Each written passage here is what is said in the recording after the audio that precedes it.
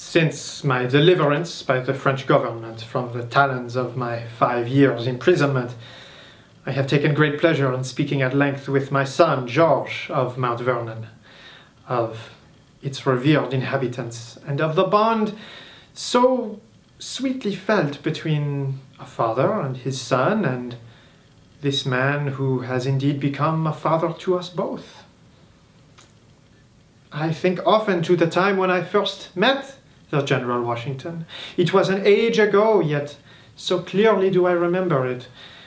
The summer of 1777, the city tavern in Philadelphia, the windows left open to relieve the room of an oppressive Philadelphia heat, and yet the air remained smoky in spite of this because of all of the lamps and the tapers lit over the course of the evening.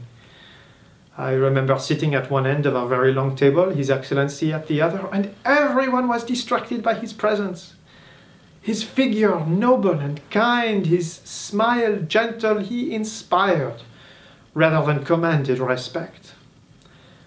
And there I was, but 19 years old, a thin youth in a fancy new uniform. I hesitate to think of what he must have thought of me at this time.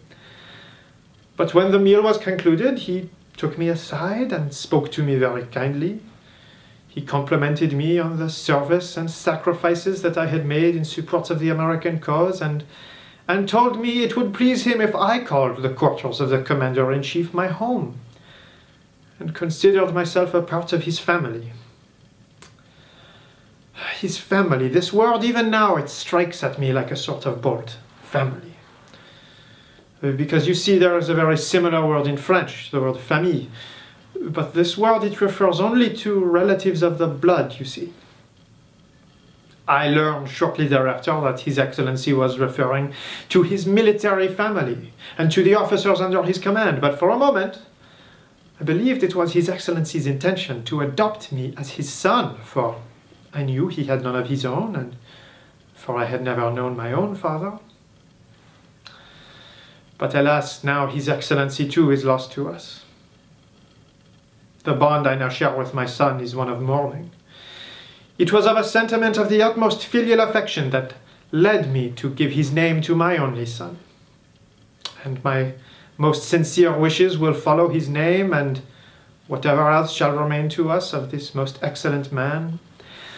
But this loss is not confined to me, nor is it shared only by my family or by the military family into which I was so graciously welcomed by His Excellency those years ago. No, no, no, this is a loss to the world. In Europe, you see, I still serve the cause and the friends of liberty.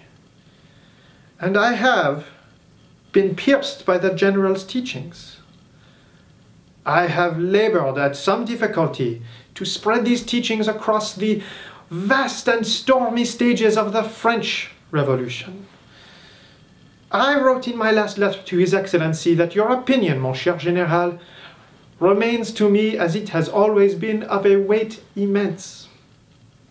And it is still his opinion which I shall keep foremost in my mind as I prepare to fight a new kind of tyranny presently on the rise here in Europe. In his last letter to me, I remember, His Excellency told me of how, even after his farewell address to the American people, still he felt compelled to take up the sword in the service and the defense of his countrymen. He told me he could not remain an indifferent spectator to their plight, and I fear that neither shall I remain an indifferent spectator to the plight of my fellow native countrymen in France. For the French have now grown all too accustomed and familiar with their rights to have forgotten them beyond our recall. I may be barred from attending the memorials to this man, the closest man that I have ever known to a father. I may be dispossessed of my wealth and of my title. My name may be excised from his eulogies, but I shall continue to fight for his principles, and his legacy shall live on through me, through my son. Adieu, mon cher Général.